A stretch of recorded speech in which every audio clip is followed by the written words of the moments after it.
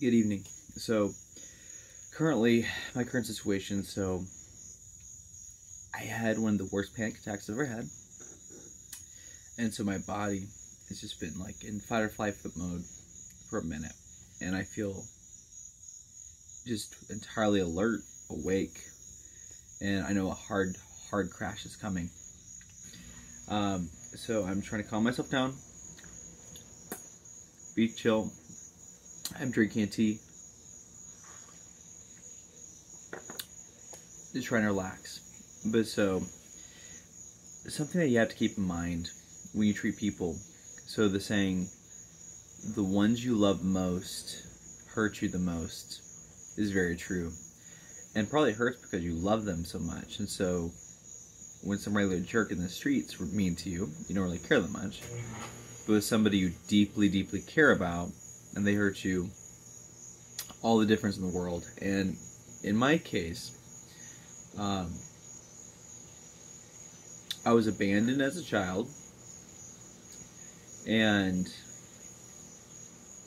my parents, after they abandoned me basically as a child, they wanted me to help them in adulthood. And for me, I came into a pretty decent career at a young age, decent to me at least, or by my family standard. And so I was obligated to take care of my mother. And so I would pay my mother money.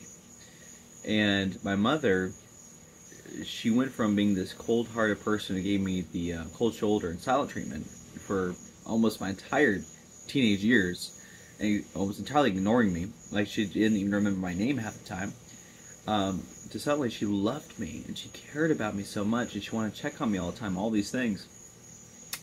And when that happened, I was so starved.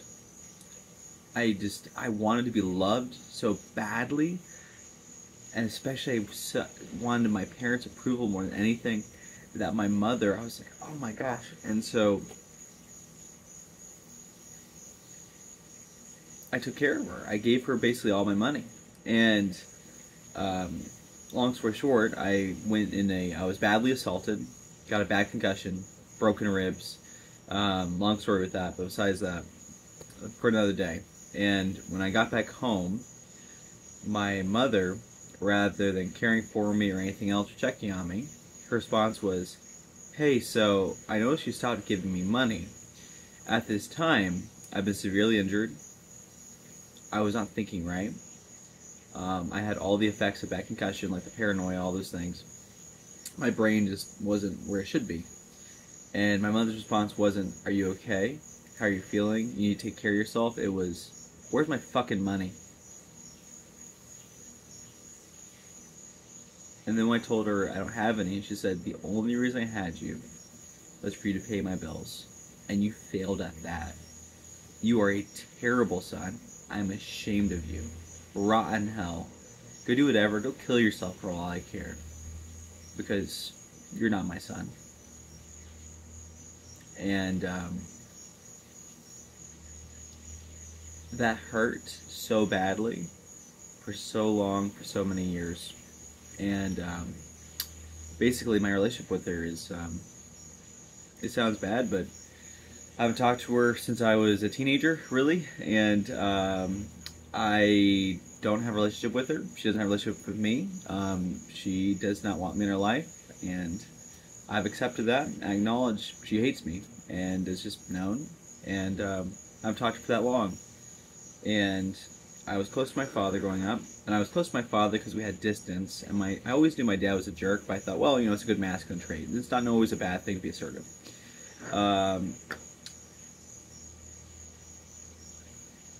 My dad did the same thing to me.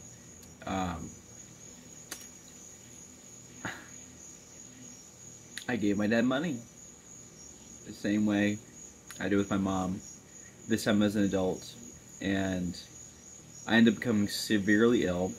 I had a business that was very successful, but I managed to get Lyme disease. I could barely function. And so I sold my business, and my father threw me out of his house. He said, because you're a fucking loser, and you won't work a job at Walmart. You gotta keep in mind, at this time, I was really hurting. I had Lyme disease. I was sick. I could barely form coherent thought. He threw me out of his house. I had a heart attack 2 weeks later.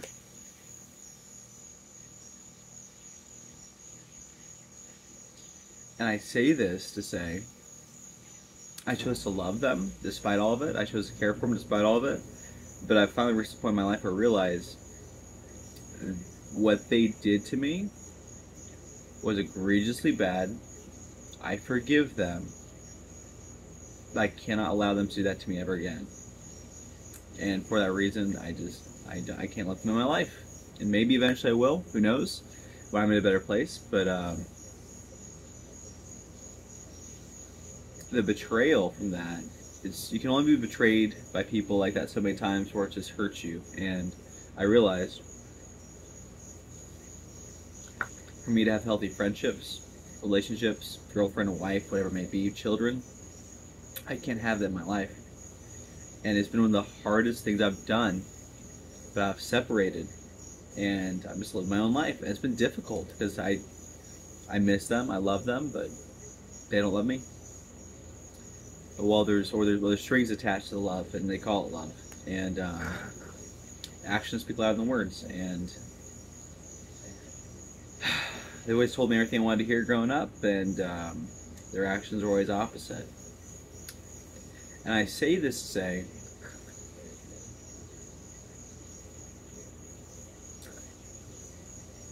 sometimes to heal, you need space, and we need space. Sometimes you have to realize it doesn't mean you hate the person or anything else, but it does mean you have to realize this person is not good for me. There's a reason I hurt every time I see them.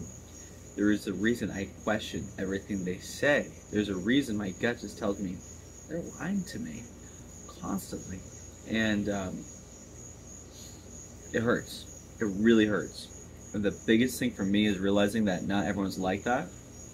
Part of me growing is making sure I can acknowledge that I was taught those things from them by watching. So I have to make sure I will not replicate those behaviors. That's where I have good friends, mentors, accountability, things to help me in my life. And my life has been a little bit in shambles, but I've been fixing it. Despite the illness, despite everything else, with Lyme disease, I'm tenacious and I'm making it happen. And do they support me? No. Don't care if I'm dead or alive. That's all there is to it. But I can sure help a lot of people while I'm here. I can sure live an amazing life. And for me, break away, detach, move away. That's why I moved away from my family. And as much as I love them, they view me as bank. That's all it is. And it's love with strings attached. My parents never loved me for me, and that's all there is to it. But with that, I have to make sure I'll never do that to my children. Because I will have children one day. I will never do that to them. But I hope this can be encouragement that many people we think are fine, or many people we think are happy, I have gone through a lot more than you think, and it was a constant struggle. But that's part of being a man, being a great human, or being a strong woman, whatever it may be, is you gotta suck it up sometimes and make it happen. And grow and learn and love deeply and live an amazing, beautiful life.